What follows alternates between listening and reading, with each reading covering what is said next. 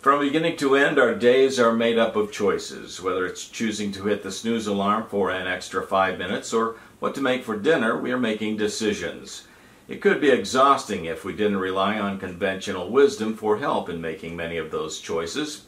In his book, The Affluent Society, economist John Kenneth Galbraith wrote that conventional wisdom refers to predictable, commonly accepted ideas, or, to use other words, safe choices.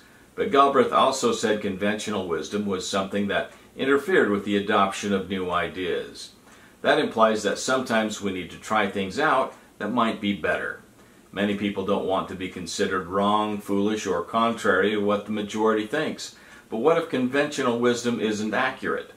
Change is hard, but if we keep an open mind, we may find that there are alternatives to conventional thinking and benefits in adopting new ideas. There may be people who still believe the earth is flat, but as far as I know, no one has fallen off the edge.